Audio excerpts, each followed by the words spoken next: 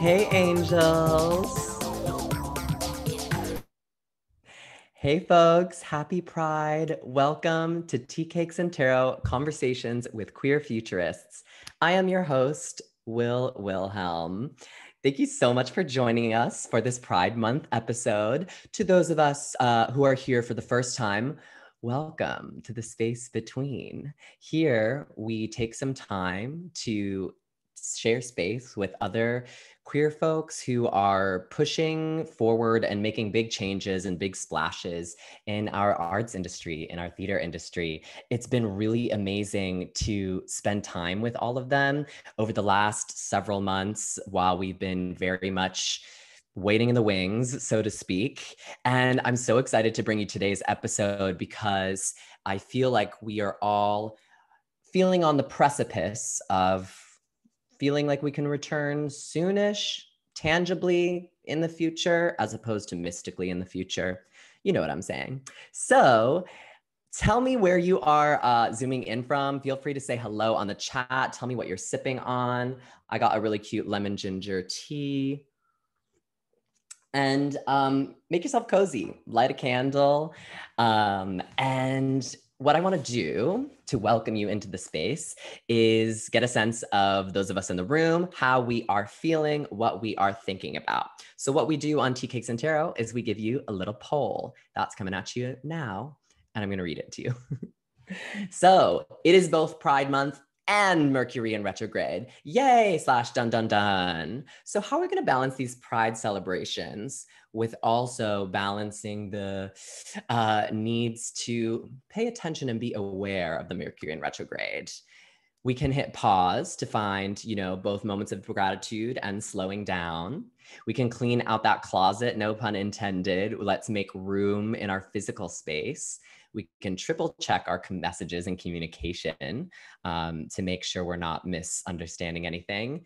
or we can just lather up with sunscreen. This says SPF 50. I have been wearing SPF 110 for this face. So I'll give you a second to respond to that. And I'm also going to tell you a little bit about what's going on today while you do that. So as I mentioned, we share space with someone, a new guest every day, every episode. And I'm going to ask them some questions about their experiences thus far in the industry as a queer person. And we're going to leave space to sort of imagine what a brighter, bolder, queerer future might look like and how to manifest it. Then I'm going to offer my guest a tarot reading. At Teacakes and Tarot, we do our special nerdy reading of one card from the major arcana. I use the Star Spinner Tarot deck, and there's some beautiful images in their major arcana, and then one of Shakespeare's sonnets. So we're going to pull that from our custom-made Island Shakespeare Festival sonnet deck. Yay! All right, let's publish the results of that poll.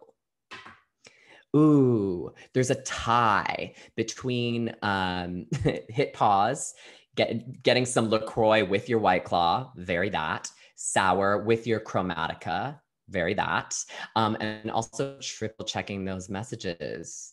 Don't go to the wrong brunch location. I've definitely done that. Gone to Lakeview when it should have stayed in Andersonville, for those of you in Chicago. Anyway. Okay, enough of that. Thank you so much for being here. Thank you so much to the Island Shakespeare Festival, who is our producer, and HowlRound TV, who disseminates this beautiful program through their channels as well. Without further ado, I want to introduce you to today's amazing, amazing guest. He is a seminal, iconic, both playwright and director, well known for fostering a lot of beautiful new works into our American theater industry. And he is a Tony nominee for his direction of Broadway's Slave Play. My guest today is Robert O'Hara. Here he comes. Hey, Robert. Happy Pride. Hi there. Hi, can you hear me? Yes, I can. How are you? I'm good. I'm good. I'm so happy that you're here. Thank you. I want to start us off with like a little, pride-themed moment. You have written a lot of amazing plays like Booty Candy and Barbecue and plays that we all know, and you've directed a lot of amazing productions. And I'm wondering if you have any particular moments in your career that kind of stand out with pride for you, and if there's anything that sort of connects those moments, like a through line in any way. You said stand out with pride? Yeah, like what are you proud of? What are you... Well, I guess I'm proud of sort of like being, when I was first starting writing, I was always called risky.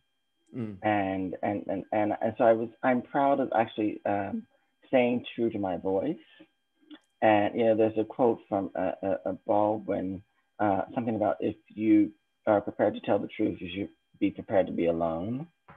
So I'm proud to be unafraid to be alone, to have an opinion that other people don't share, and to have people who do find me or find the work. So I think that's what it is. Most of the plays I've written have come from a very personal place, and a very particular place of walking through life as a Black queer man. And so, so often you go into institutions and they try to contextualize you and put you in the frame of whatever this building is. And so it's sometimes difficult, but I'm proud of maintaining some semblance of who I am and being proud of that, I guess. Yeah. Yeah. And I know that I am not alone in feeling both a very deep respect and a very deep appreciation for people like you who have been able to do that and be very steadfast in that. And that I know that makes room for going down that path once, makes it easier for the next person to follow. And something that I've sort of seen or heard you say in other interviews that I'm really interested in, especially for slave play, which we can get more into later. there was so much sort of press of like, oh, this is, groundbreaking to have two queer Black men, make a play on Broadway. And I read something that you said about being like, feeling ambivalent about that, like both proud of the achievement of being the first and also like, why are we the first team? And maybe not the first, but one of the first. So I'm wondering, like, how do you hold those sort of ambivalent notions, like, of is there gratitude, is there more just like disappointment, is there both at the same time? It is, but I think the reason why there aren't many, or you can't name other sort of right off the tip of your tongue, sort of a Black queer director, right? I think it's because of racism and homophobia. And so I'm not proud of that. Like, I'm not proud of the fact that, there was a problem and we've sort of broken through it in this one instance. And then we want to pat ourselves on the back. I'm like, no, you created a problem. You left people out. And now that people are here, you don't get to pat yourself on the back, right? I just remember there was all this hoopla around when Norm Lewis became Phantom of the Opera, the first Black Phantom of the Opera. I'm like, why did it take so long? It's a phantom in a fucking theater. Like, I don't know. And now everyone's running around, doing patting on the backs. And I'm just like, no, you should actually go, what the fuck took us so long? So that's my ambivalence. I can't allow some sort of like,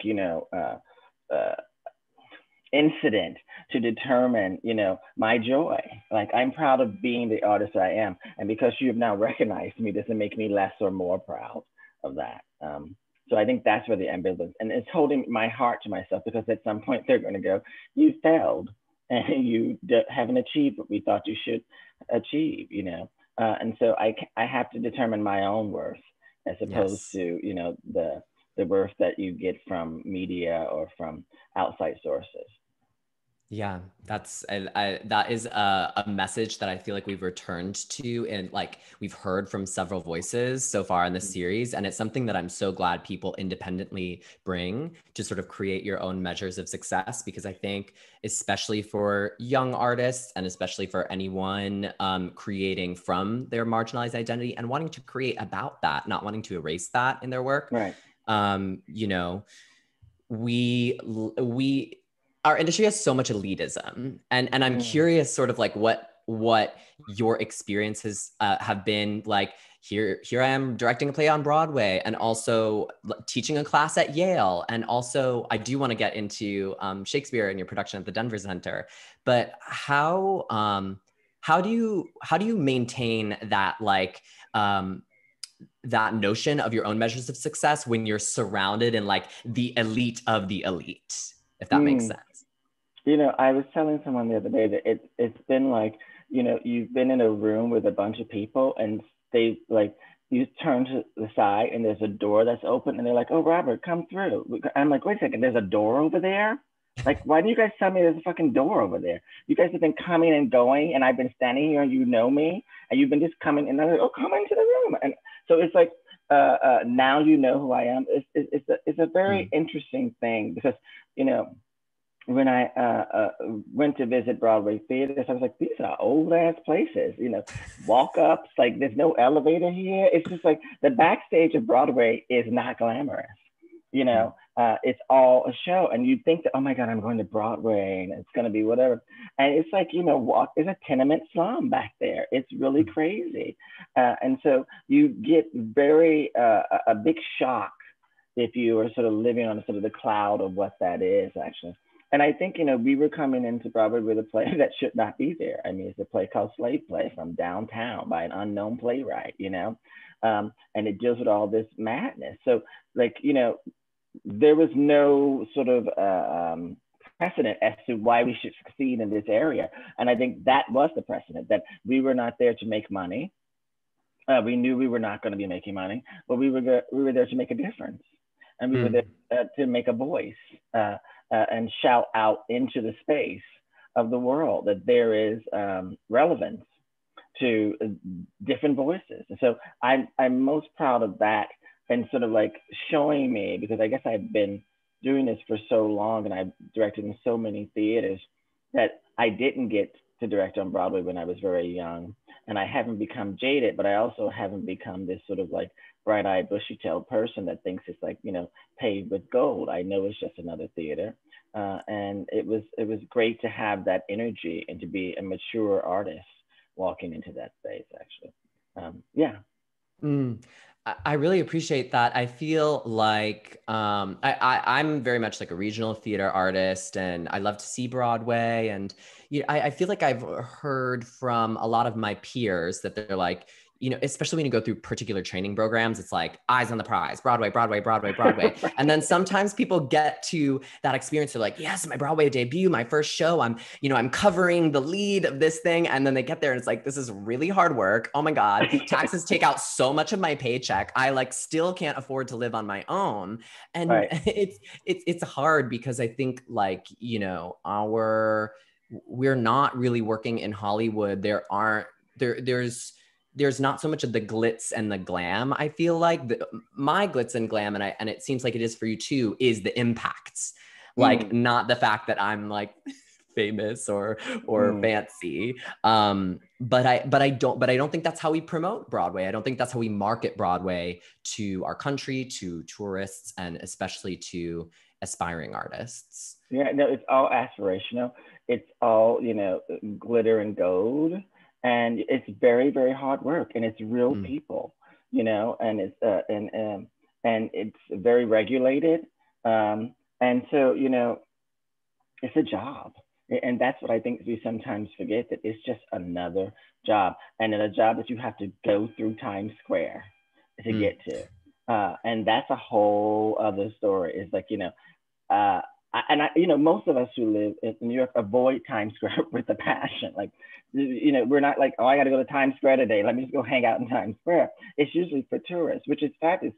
But when you're working there, you get into this mindset of that there's a lot of different people here, and you don't. I think you're in Chicago, right? There's a sort of living in a big city, you sometimes just, especially as an artist, you sort of want to pull away and find time for quietness and what have you. So, you know, coming out of your show after rehearsal onto Broadway, it's sort of like, it's kind of crazy actually, because you're like, I'm here, but then you're like, it takes a lot to concentrate with all of that hype that's happening around you, you know, especially with slave play. There was so much hype that had nothing to do with the play itself or the work we were doing, that we sort of had to navigate, you know, people disliking that it was there, people hating on it, people loving on it, people thinking, making up stories about whatever. And you sort of just want to go to work, you know, but so that is all navigation, and it helps if you have a good sense of who you are and where you are, because, you know, Broadway is built for you to fail. Most shows fail. Most shows are going to close, you know, and someone's name is up on that theater right now, you know, and so it's a different person every other month in this theater, so you don't get used to it, you know, or put your heart connected to it, because it will be broken over and over.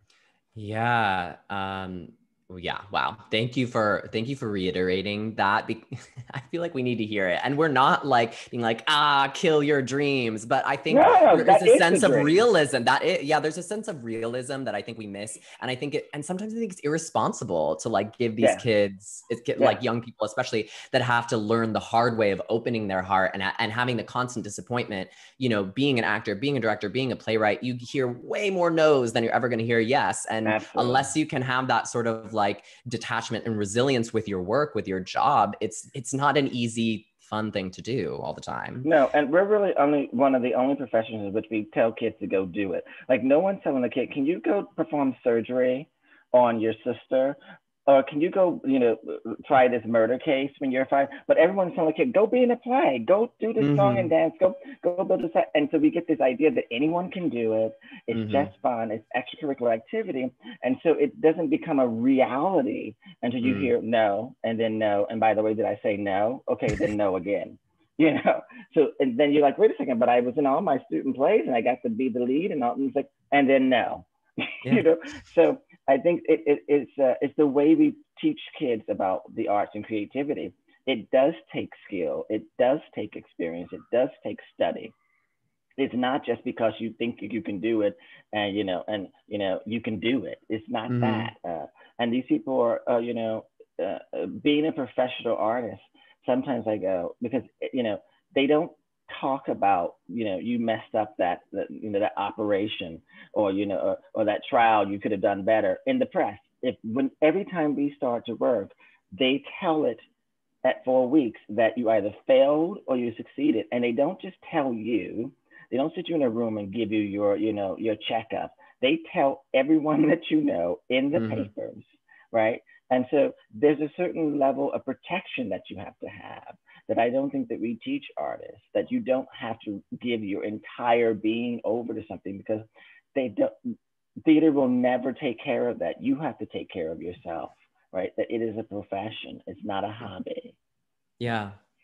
I want to button that by saying something else that I heard you say that I think is like relevant, as far as there's like, I don't need to rehash like, talkbacks of slave play. Like everyone can look that up if that's something they want to talk about, or read about. But I really appreciate that you are very clear about, my audience. I do not owe anything to my audience beyond presenting the work. They are not deserving of my time. And I think like I get in trouble because I'm Midwestern, where I'm like, I'll engage someone in conversation for way too long. But I also think it's, I'm like looking for the exit the whole time. But I think it's important to remember that like, being in the public eye does not mean that the public needs to have access to you all the time.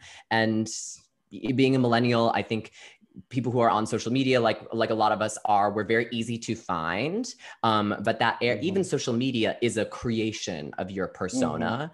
And it's not, I think it's important to have a self that is separate, that is not accessible through your industry or to your audience, for your sanity. Right. Yeah. And I also think, I particularly am keen on that. I'm not responsible for your comfort. This is my job, is not to make you comfortable. No one's making me comfortable.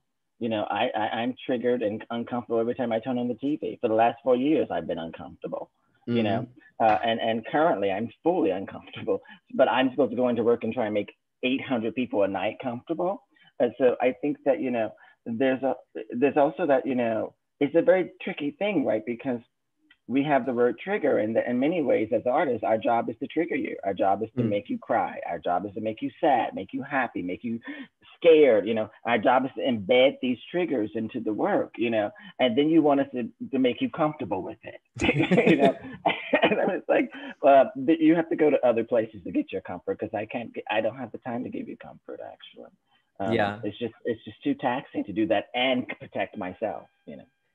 Do you believe in trigger warnings at all? Would you ever want to put a trigger warning on a play, or would you want to do away with them? Oh, I think the name O'Hara should be the trigger warning. Like that should be your trigger warning. Who's directing? Oh, that's right. Okay, no, that's my trigger warning. I do think the trigger warnings are good, and especially if you sort of like you are not sure about certain things. But I don't think that they should be excuses. Right. And I don't think, and I also think you should give away things, but I do think that there should be, so it's just like not like a rating, but just this is about so and so and so and so, and I think it also, it requires individuals to do the work. You're walking into something. I mean, the title of the play is Slave. And it's a play, what I mean? So, people have come to, see my play called Booty Candy. They were like, wait a second, what is this? This is dirty? I'm like, yeah, it's called Booty Candy. It was not a euphemism, not a moniker. It's about booty. I said exactly what it was about, So there's a sort of give and take, but I also don't run theater. So I think that the theater should do whatever they feel to protect the audiences and to make them feel safe. I'm still laughing about that. That is the kind of energy I'm trying to put into this world. Let the name be the trigger warning. Right. Okay, I want to switch gears a little bit. So you are like also a wonderful, beautiful playwright. And so it sort of makes sense what you, how you would direct new plays, like why playwrights would want someone who also writes play to be in the room to help cook that.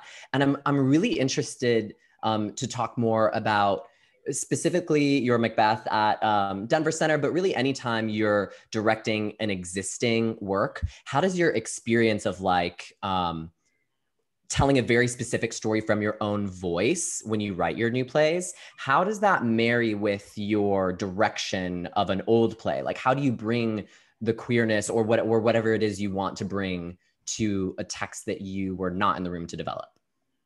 Well, I think, it all goes back to knowing who you are and not have to think that, oh my God, I have to like make this into something queer or whatever. I know how I walk through the life.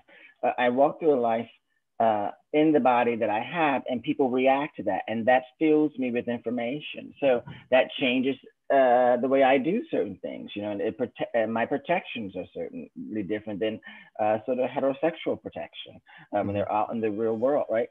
So I think of then as I investigate stories differently, right? And so it's a conversation, just like a new play. It's always a conversation. And it's about finding, what does this mean to me, right? And it's, you talk about Shakespeare, and one of the things that I did with Shakespeare is that I was struck by, in the Scottish play, by the line, you should be women, but you have beards. And I was like, oh, that's because Shakespeare wrote this with men in mind to play all the characters, and they probably did have beards. And so it was probably an inside joke. And then I said, but what if they were men? What if they did have beards? And, and so what happens if everyone is a man in this world, in the same way that you would go, oh, I was thinking about the locker room of motif that Donald Trump, like, how we say that certain people can, oh, it's just locker room talk, men talk about that. And what I'm like, I've never said that. So, and I'm a man. So I don't know how that makes it any different. But and I didn't I participate in locker rooms, so I don't know what that culture is. So I was like, well, let's see what that culture would be for the Scottish play, and so investigating a question that I had, because I avoided locker rooms as a child. I've never taken a shower with a bunch of men. And I think that's one of the gayest things on the earth, to be taking showers with a bunch of naked men. I get a lot of heterosexual men, like, I do it all the time. We slap each other's butts. I'm like, what? I'm gay? So I think it's all about how you sort of investigate things. And so I have a sort of a different take, I guess. And it's because of who I am, right? I let that lead me, not because what I think the audience would want, but what I'm interested in investigating. I love that. And I think what I also would want to add or remind is like, investigating through your lens it's not a sort of like handicap to come over. That is the power. That is what makes it unique and yours and riveting and live and real, especially when we're like putting wind under the sails of these very old texts again. Like your questions, your investigations are what give it the power. Right. And that's why when you have the same people doing the investigation, you have boring theater. When it's the same person from the same background doing the same goddamn investigation, like, we've seen your investigation already. We've seen it over, and you've taught it to a bunch of other people. So what are the other investigations of this work can we do? That's why it's so good to have different people investigating different texts. Yes. I also really like that the sort of origin story of you going to Denver was Nataki Garrett asked if you wanted to direct Barbecue, right? Something that you had already done. She wanted or Insurrection. I wanted to direct. No, it was I had already done a play at Steppenwolf. It was called Marie Antoinette. David Adjemi's play. And so she wanted that, and so we were talking about that, and I said I'd already done. I didn't want to do that play again. Although I loved that play and had a wonderful time. I'd already done it. So yeah, so that's where it came from. Then we started talking about other things. I love what you said about like sort of catch-22s of very often in order to be considered for classic theater, you have to have it on your resume already, or to be considered to be the lead of a brand new like, you know, two-hander or something, you have to have that on your resume already. But how do you get that on your resume if it's not already on your resume? And how that also very much disproportionately affects people who are not, you know, cis straight white men. Yeah. But I'm curious, so that sort of catch-22 of directing Shakespeare is something that you have bridged now, which sort of like you said, it will probably open doors if that's something you want to do again. Is there another catch-22 that you feel like you want to, or like a gap that you want to bridge next? Well, there is a gap that I'm bridging. I'm going to be directing opera, an opera soon. Cool. And so I'm very excited about that because I have no idea. I have none. I'm like, I have no idea. I don't even know if I've sat through a full opera before. I mean, I know I have, but I can't tell because it's always so overwhelming. I have to sort of like leave at the sort of the fifth intermission or whatever and collect myself because there's so many things happening. But that was always something that I was interested in. So I think, you know, you're someone, they always want to put you in a box, you know, as an artist, you know this. They always want to try, as I say, give you, contextualize you. And tell you this is what you do. So I was for a very long time the risky playwright, and then the risky director, and then I was the person who did new plays, right? And you always want to stretch yourself. But if you are not a cis white man, you normally are not allowed to stretch. You know, I look this way, and therefore they decide what I should be directing, or they decide that someone else should be directing something because they give it more. They can make it more palpable, right? You know, to an audience. I would not make it palpable, so I don't get called in for a lot of plays written by white people, and yet a lot of white people get called in for plays written by black people because somehow white people can give contextualization to black work, but black people can't contextualize white work. Because they're thinking about who the audience is, which is overwhelmingly white. Yeah, and then I can only be black. You know, I can only be black. I can only be queer. Give him all the black queer shit, and throw everything else. So it's like, you know, once you recognize that's what they're doing, then you can have the conversation like Nataka and I said, well, what do you want to do? I want to do Shakespeare. You know, if you're going to ask me what I'm going to do, that's what I'm a trained director. I'm trained in Shakespeare. And how am I going to get to learn how to do it unless I do it? You know, exactly. And that's what it is about doing it that teaches you how to do it, right? Which is what's exciting to me about the Shakespeare. I love it. Okay, I have one last question, and you've mentioned it a couple times that you sort of get labeled as like risky, or I've heard like, oh, like Robert O'Hare is so provocative. Is that when what I'm hearing from you is you're saying like, actually I just am who I am. I'm telling the stories that I want to tell and that are, you know, relevant to my life and experience, but sure, if that's really provocative for you to learn about, fine. But I actually, that is my question. Like, is that a label that you embrace? And if not, like what space would you rather be filling? Like, what would you rather be known for, if not that?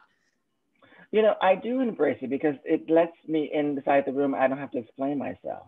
If you think I'm fully crazy, batshit crazy, then you will leave me alone when I walk into the room, right? I don't have to introduce myself. I'm the batshit crazy, provocative person. Good, great. You know what I'm doing here. That's what I'm going to do. So it gives me a sort of, that's the whole idea about being risky. Now I don't have to walk into the room and go, wait a second, guys. This is going to be a little risky, this idea. You know, so now they expect, and if I don't do risky, they're like, well, wait a second, what is that? You know, so I don't think of it as risky. I'm just walking through life as a black queer person, right? And other people find that to be either provocative or risky. You know, people are terrified. Some people want to kill me in the street. Some people want to, you know, fetishize me or whatever. But that's about them. So I think I embrace things that allow me to not actually have to reintroduce myself. And if being labeled risky or provocative allows me to get in and do the work, and when I do something risky, you expected it, then that's great. I don't have to introduce that to you. Yeah. I love that. That's amazing. Can I give you a little tarot reading? I'm terrified. I don't want to know nothing that I should not know. That's what I would say. Have you had a tarot reading before? I don't want to know nothing that I should not know Okay, until well, I need to know it. we won't be telling the future, really. Okay, great. And you set the tone. So you can ask any question that you do want to know the answer to, or if you don't have a Okay. specific question and just like want a tone or a theme, that can be fine too. But no, I won't. I'm not predicting your death date, or I'm not giving you assigning any time that you haven't had yet. Okay, No, great. just your opportunity for a little bit of insight on something you're curious about. I'm curious about how do we as queer individuals hold grace for each other? There's so much animosity for someone, who slips, who doesn't have pronounce the right pronoun or doesn't say the right, culture or reference, or who has, done something and said something that just, is not taking into account the safety or the room, right? And how does one hold grace for that and hold accountability for it? So, because I'm as a director and as a writer, I'm going back into rooms, and I'm going to be expected to lead, and as an artist, I want a sense of openness, and I want a sense of, they always say you should be happy to fail in the rehearsal room. That's what it's about, failure, right? And get back up and do it again. But how do we hold that in our own lives between ourselves, and not, tear each other down? But I see so much tearing each other down, for saying the wrong thing at the wrong moment, and also be artists, because sometimes we create characters that say the wrong thing at the wrong moment. So I guess my question or my thought and tone is, how do we one hold grace for each other? That is I love that question, especially for a queer community that is in and of itself very diverse. And we do, I hope, want to be bringing each other all along. So that's amazing. So I've been shuffling this deck. Now I'm just going to sort of cut it on camera. You say stop whenever it feels like the right moment, and then the top card is going to be yours. Stop. Great. Okay. So the question of how to bring grace, especially to our other queer folk, when we're all trying to do the best by ourselves, for ourselves and for each other. Cool. So, especially considering what you just said, that you are a leader, you're about to go back into rooms where you are, in charge of it. We drew the Emperor. So the Emperor is about. Is the Emperor black? Yes, he is. Okay. Yeah. Okay. So the Emperor is like the symbol of leadership, and in the sort of gendered version of the tarot, he's about like patriarchy, but this is sort of like an intentionally queerer deck than the traditional decks. So it could be like a representation of like the sort of law or rule of society, but he's got that staff on here with the globe, and the mountains in the background, which sort of symbolize like sturdiness, groundedness, holding on to the totality of everyone. But I don't know, he kind of looks like humble to me, not like the, not like a scary totalitarian sort of leader. So this card is about leadership and structure.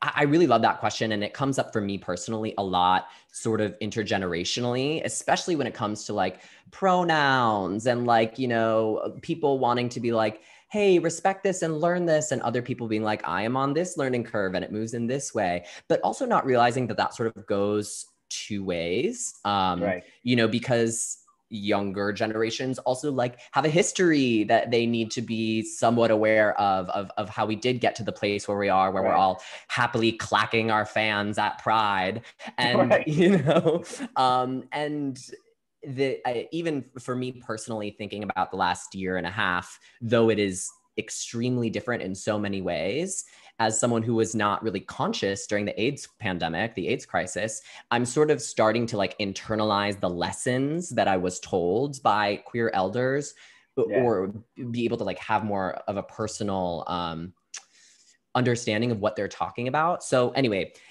as far as giving grace to each other, I guess the suggestion is to show that with leadership, is to lead by example. But also what I think about like the emperor as far as like the sturdiness, it's interesting because that could indicate a sort of resistance to change. But I think as far as leading forward and sort of bringing everyone along, this sort of slow, steady motion that we're all able to participate in is also of value. We're going to draw a sonnet as well, which will illuminate even more. So I'm going to do the same thing. You just tell me when it's ready. Stop.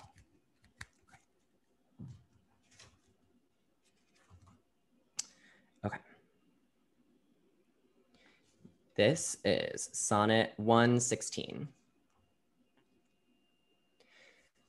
Let me not to the marriage of true minds admit impediments. Love is not love, which alters when it alteration finds, or bends with the remover to remove. Oh no, it is an ever fixed mark that looks on tempests and is never shaken.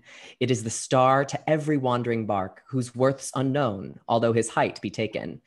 Love's not time's fool, though rosy lips and cheeks within his bending sickle's compass come. Love alters not with his brief hours and weeks, but bears it out even to the edge of doom. If this be error and upon me proved, I never writ, nor no man ever loved. I love that as a pride sonnet about love as the most steadfast in our ever-changing world, especially when we think about like chosen family. And sometimes like, you know, the other queer folks in the chosen family, they can and have said some of the most fucked up shit to each other with whatever they're dealing through that's been internalized in the way we tear each other down. But the sort of invaluableness of going through the changes that our world goes through and leading with that love, the sort of combination of that with leadership. I think the suggestion is to lead in setting that tone, and that if you give queer people the grace and the love, then of course they should be giving it to us back in return. I'm going to read this one last time, just because there's lots of words, and I'm gonna let you look at the card, and then you let me know if there's anything that you sort of notice about either of them. Let me not to the marriage of true minds admit impediments. Love is not love, which alters when it alteration finds, or bends with the remover to remove. Oh no, it is an ever fixed mark that looks on tempests and is never shaken. It is the star to every wandering bark, whose worth's unknown, although his height be taken. Love's not time's fool, though rosy lips and cheeks within his bending sickle's compass come. Love alters not with his brief hours and weeks, but bears it out even to the edge of doom. If this be error, and upon me proved, I never writ, nor no man ever loved. Anything jumping out to you? Yeah, well, the first thing that jumped out from the first time you showed the card, as I said, that it was the Black Emperor. That as Black people, we don't get to see ourselves as leaders or kings or gods, you know, in society. And so it you know, and it's also Shakespearean, it feels, right? And he feels pensive. And so with you reading that, it feels like, you know, how do I lead with love, right? How do I, and love fully, love even the difficult parts of each other, you know, and love you because you are difficult, because there's work to be done, you know, not despite. So I'm very moved by that. I also love his sandals. Yeah, right? I want a pair of those too. Exactly, it lace up. I would not be able to pull it off. And also I'm wondering, he just feels like, it feels like to be or not to be. It feels like he's in it's not a sort of posture of, pretending to be the leader. He is the leader, and he's thinking about something. And I think he's thinking about, how do I lead with love? Yeah. I love that we drew not just the emperor, but the specific emperor drawing from this deck, and thinking so much about the beautiful plays that you have written from the perspective of not just a Black queer person, not just a Black person, not just a queer person, not just a man, but a Black queer man for whom the expression of love and tenderness, especially between each other, seems like this, impossible thing to express. And you have created so much space in our industry and in storytelling and for so many other people who do resonate and who do feel that way and who do want to be able to express their love in all of its imperfections, as opposed to hold on to the things that they feel like they're not going to, like, oh, I don't want to make a mistake, so I'm just like not going to do it at all. And so with asking the world for grace and asking our community for grace within each other, especially when we get back to collaboration, I think this reading is like, keep on keeping on and leading in the way that you have led. Our world is going to be so different. It already has been in the last few years, in the last decades, and I think it's only going to start getting more different more quickly. And if we hold on to the fierceness of love, and our chosen worlds through all of that, then I think the community will only get stronger, even in times when it feels like it might fracture. I think we as queer people have learned how to keep together like that glue. Yes, we have to hold each other. We have to hold each other and give each other that grace. Yeah, this has been great. Thank you. Thank you so much for being here. It has been so lovely to be in conversation and community with you. I really appreciate you spending your time. I know it's late in New York now. I had fun. Thank you. I had so much fun. I'm so glad. So that I'll say goodbye. I know you are doing like a really amazing festival of solo work at Williamstown that you're curating. So if people are in, the Berkshires or the New York area, give that a look up. I'm really excited to hear how that goes. And I can't wait till our next meeting. Yes, me too. All right. Thank you. Bye, Robert. Bye-bye. Bye-bye. Thank you. Yay. Awesome.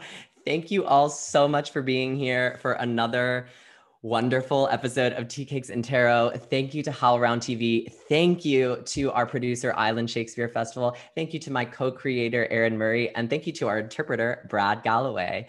Once again, I am Will Wilhelm. This has been our Pride Month episode. And y'all, we're going to go on a summer hiatus. So you won't be seeing us again in this space until the fall, I think September. So in the meantime, we're not going to leave you without content. Teacakes and Tarot is available as a podcast. We just dropped our 8th episode today. So our first season, which we did live last fall and winter, is going to be available for you to listen to at your leisure. So go ahead on your favorite podcast app, download and subscribe to Teacakes and Tarot. We'll hang out with you there. If you want to stay connected with us on social, you can also follow us on Instagram at Teacakes and Tarot, or my personal account is at Will Wilhelm.